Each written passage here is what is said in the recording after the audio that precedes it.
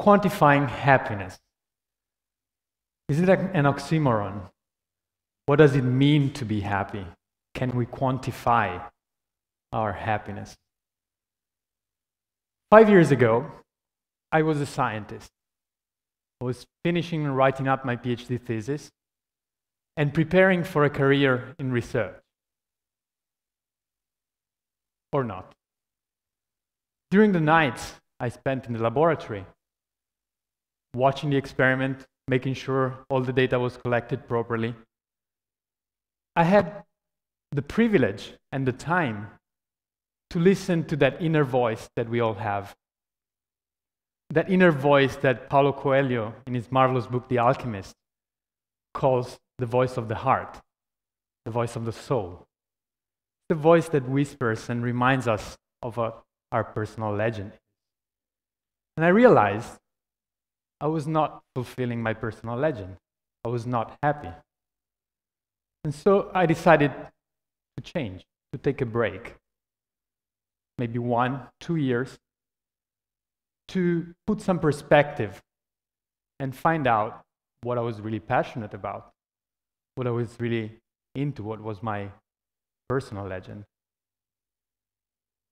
And I started doing things that I was not used to. I started putting myself into situations that were new.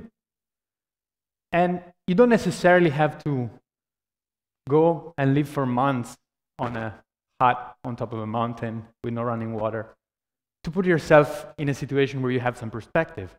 But you get what I'm talking about.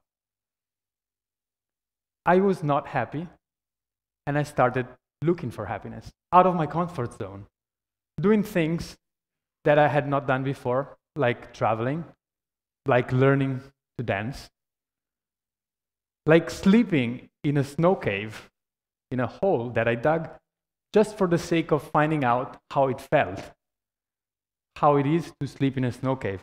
And I can tell you that was not one of the happiest moments in my life, because not far from the hole, the snowmobiles were grooming the tracks. And I was scared to death that it would just crush my hole and finish my search for happiness together with my hole prematurely. So another thing that I did was a course of meditation. And this is how it went. A friend of mine comes and says, hey, I've heard of this place where you go for 10 days. You're not allowed to speak to anybody. You eat very little, twice a day, just vegetables. You're set apart, men from women. And you meditate from 4 a.m. in the morning till 10 a.m. in the evening. That's pretty much what you do. And I thought, sounds fun. I want to try it. And you see what state I was in. Anyways, I go, and here I am, doing my best to meditate. And I'm sitting in this Buddha-like position, trying to concentrate, where my whole body is screaming and saying, why are you doing this? Why are you trying to stay still? It's really hard. I don't know if you ever tried. It's really hard to stay still and think of nothing. And my mind is continuously distracted. It's like a monkey, jumping from one thought to the other, jumping and changing subject, and I find it really hard to concentrate. And I realize that in the society we live in, it's really hard. It's really hard to focus and to listen. And that's because we are continuously bombarded by information. It's like having thousands of bells continuously ringing. It's my phone calling, and an email, and my social update, and my status update, and tweeting, and you name it, friend calling. It's really hard to focus. It's really hard to listen. And yet, technology defines the world we live in. It's a very strong and powerful force. It's beyond the control of the individual. It's defining the choices that we have. It's defining what we can do, what we cannot do. And now, raise your hand if you've ever felt lost, if you've ever felt you're late with respect to innovation and technology. If you felt that things are moving too fast for you to cope with, for you to understand, if you felt like, I've just learned how this device works and their new one is out and it's totally different. And I felt like that. I felt old, outdated.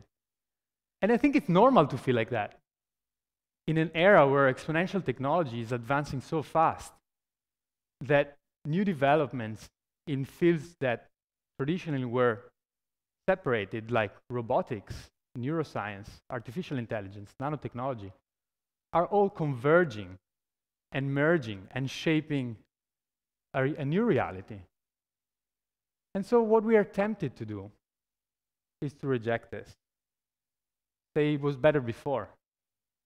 It was better when life was tougher, but simpler to understand. We are tempted to say technology is inherently evil or dangerous. And yes, there are dangerous technologies. There's lots of dangerous technology. But I think no one can deny that technology brings its own advantages. And it's better to live in a society where technology is available. So I'm here today to talk about a possible use of technology to enhance our lives, our mindfulness, our awareness. Raise your hand if you've heard what quantified self means. Okay, some people. Good. Not going to be completely new. So quantified self is a movement that proposes the use of technology to support with data insights on how our body and our mind react to the solicitation of everyday life. And this is possible because sensors are becoming so tiny and so cheap that you can wear them. You can embed them in clothes, in devices that you carry on with you. And this is opening enormous and new possibilities that were not available even 5 years ago, 10 years ago. To track what we do, what we feel, what we think, and understand better our life. Let me give you some examples. Start from the easy things. I can track my sports, my activity. I can wear a bracelet or a clip, go jogging, running, walking, cycling, swimming, and record how my body is interacting, how my body is doing. I can track my heartbeat, I can track my perspiration, my calories, my steps, and then enhance my training, basically speed up the way I learn a new discipline or the way I become better at doing it. But if I'm not a sport person, I can still take advantage of that. And I can do it without buying a new device because my phone has enough technology inside, my smartphone, that I can use it as a quantified self device. In fact, most of the smartphones have accelerometers inside, which are sensors that detect acceleration and thus movement.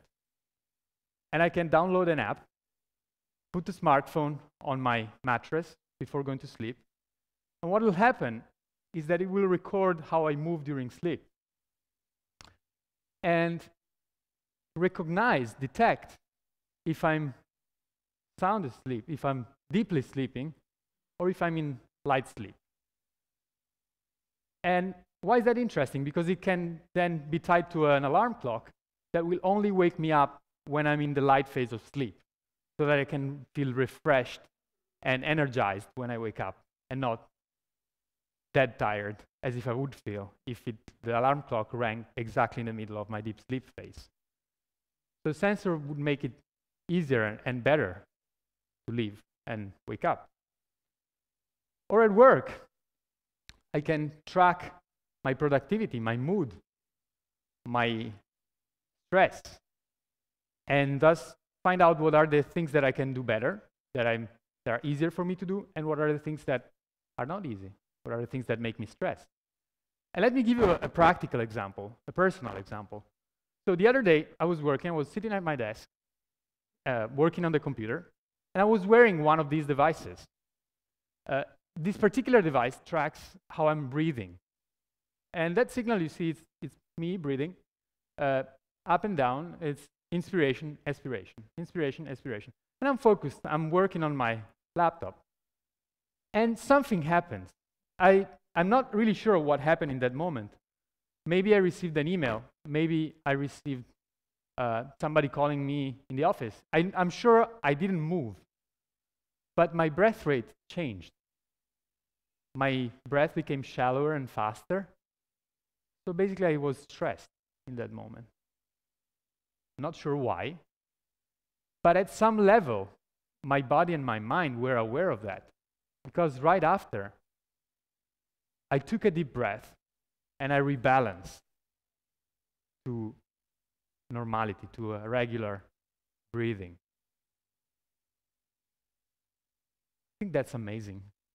My body and my mind, without telling me, without making me aware of that, they know how to automatically react, how to automatically adapt to stressful situations. The problem is that my autonomous and automatic responses, my instinct, has been shaped in a time that was really different from the time we live in now. Think of the primitive man. An external input often meant danger. Often meant you had a fraction of a second to react, either running away or getting ready to fight. And that's how our instinct evolved. We had to be ready very quickly. And so a sound or an external factor trigger a series of reactions inside us. And that's pretty much what we do today. Receive an email, receive a phone call, and then our ears, our whole body is set in motion. Our heartbeat becomes faster, our breathing becomes faster. We get ready to run away, as if there was a tiger outside, ready to eat us. There is no tiger, but yet our automatic response is triggered to react. And the question is, can we do better? Maybe we can. Maybe we can upgrade our instinct. We can upgrade our automatic response. We can learn how to autonomously and automatically react to this world, the world we live in today. And maybe technology can be an enabler, can be a door to doing that. Maybe wearable devices can be used to increase our awareness. For example, what if that day that I was sitting on my desk, working on my computer, I received an alert saying, hey, I noticed you're breathing faster. Maybe something that you're doing is causing you to stress. What about taking a deep breath? What about setting aside the task you're doing for a minute? Just to rebalance, just to reconnect before you start doing it again. And yes, I promised to talk about happiness. And what I talked really about is awareness. And I know that awareness does not necessarily mean happiness per se, but can be the starting point. Using wearable technology to know better how your body and mind react to the world, to know what are the things that make you feel well, and what are the things that don't make you feel well, can be the starting point to go towards that happiness that we all deserve, that we all want.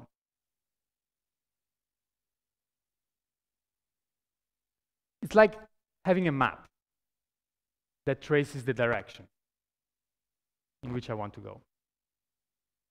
Now, the only thing that is separating me from achieving my goal, my happiness, is to walk the walk. And this will be the subject of entirely new talks, so I'm not going to talk about it today. But I will leave you with a question.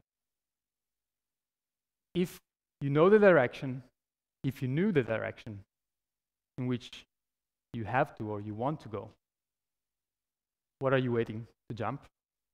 Thank you very much.